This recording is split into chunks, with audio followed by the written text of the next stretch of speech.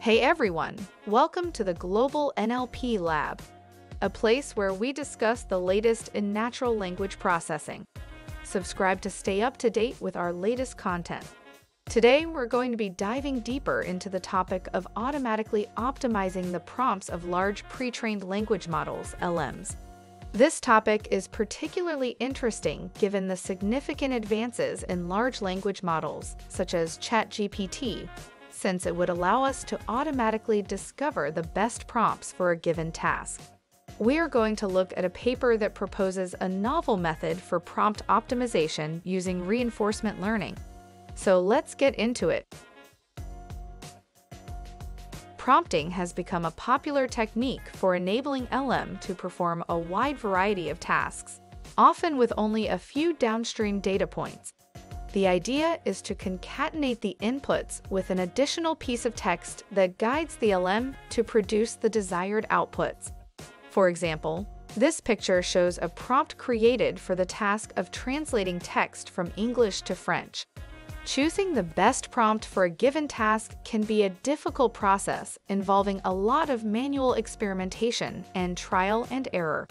Therefore, methods for automatic prompt generation and tuning have been gaining popularity in the recent years. There are two approaches to automatic prompt tuning. The first approach is the use of so-called soft prompts, which are continuous embedding vectors that are attached to the LM and can be easily optimized with gradient descent. However, there are several limitations to this approach.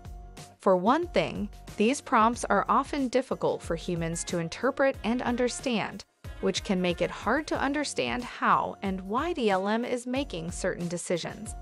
In addition, soft prompts are not generally reusable across different LM, which can be a major drawback if you want to use a different model for a particular task. Finally, soft prompts often require the use of LM internal gradients, which can be expensive to compute or simply unavailable in some cases. For example, when accessing the LM through an API. On the other hand, discrete prompts, which are made up of concrete tokens from a vocabulary, are more interpretable and reusable across LM. However, optimizing these prompts is much more difficult, and previous approaches have either relied on manual engineering or on selecting from multiple paraphrased or generated prompts. The paper we are discussing today proposes a method called RLPrompt. This new approach uses reinforcement learning, RL, to optimize discrete prompts in a more efficient and flexible way. The RLPrompt model, summarized in this image, consists of a policy network that is trained to generate the optimized discrete prompts using rewards. To deal with the complex and stochastic reward signals from the large LM environment, RLPrompt incorporates effective reward stabilization techniques to enhance training efficiency. RLPrompt formulates the optimization of discrete prompts as a reinforcement learning RL problem, using a continuous policy network to explore the prompt space. The policy network is highly parameter efficient, training a small multilayer perceptron, MLP, on top of a frozen language model. At each time step, the agent receives previous prompt tokens and generates the next prompt token according to a policy. After the agent finishes the entire prompt, the agent receives the task reward. During training, the method explores the prompt space by sampling from the policy network.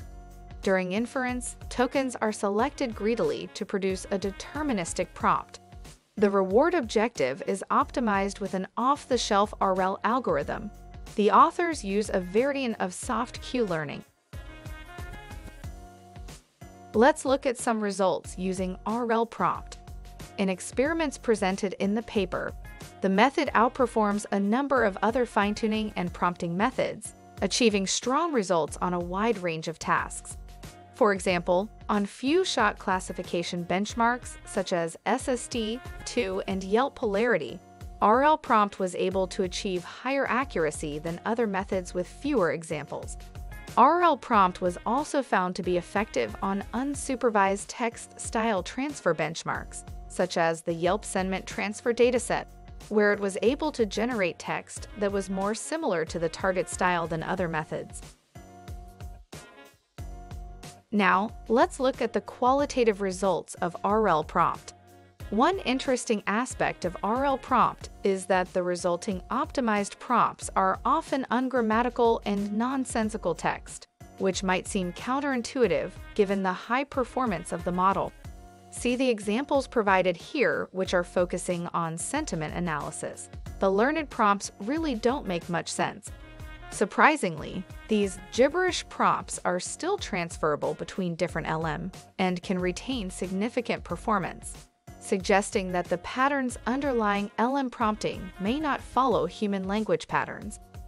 Now, let's talk about the advantages of RLPrompt over previous methods. First, the approach is compatible with a wide range of LM, including both left-to-right models such as GPT and masked models like BERT. This means that RLPrompt can be used to optimize prompts for a wide variety of tasks and models. Another advantage of RLPrompt is that it does not require gradient access to the LM. This makes it a useful approach for optimizing prompts for LM that are deployed with only inference API, such as GPT-3. It also means that RLPrompt can be used to optimize prompts for LM whose gradients are too expensive to compute, which can be a major drawback of other methods. RLPrompt also offers improved interpretability compared to other methods. Because the policy network is designed to generate discrete, human-readable tokens as prompts, it is much easier to understand and interpret the resulting prompts than with soft prompts. This can be an advantage for tasks where interpretability is important, such as in many NLP applications. Finally, RLPrompt has the added benefit of being able to generate input-specific prompts. This means that the prompts can be tuned to the specific input being processed by the LM, which can be very useful in certain situations. For example, in the text style transfer task presented in the paper, RLPrompt was able to generate tuned prompts that were able to successfully tackle the specific styles of the texts. This might not be achievable with a more generic prompt. So there you have it, a quick overview of the RLPrompt paper. We hope you found this discussion informative and that you learned more about the exciting potential of automatic prompt tuning for NLP tasks. That's all for now. Thanks for watching, and we'll see you next time.